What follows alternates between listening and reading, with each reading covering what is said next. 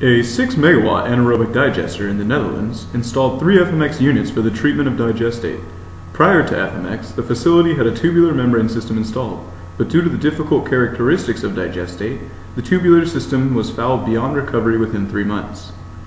The first full-scale installation of its kind, the FMX has been proven to effectively and reliably treat digestate.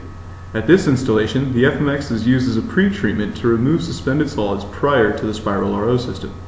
The RO can then be used to provide clean water for reuse on site while concentrating the nutrients for sale as a fertilizer.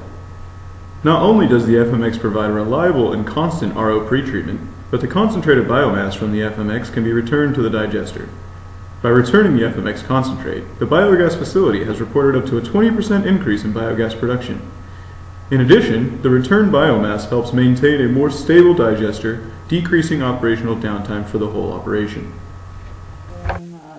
Digestate treatment during the FMX process?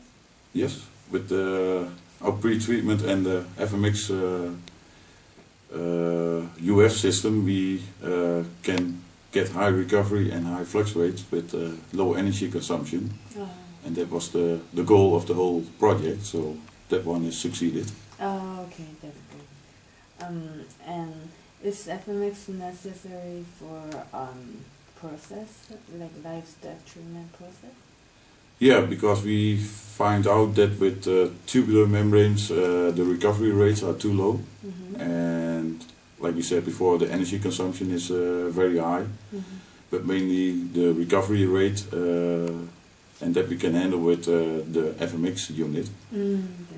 So, and the high viscosity of the digester waste is no problem for this machine. So. Oh. Okay. That one will work.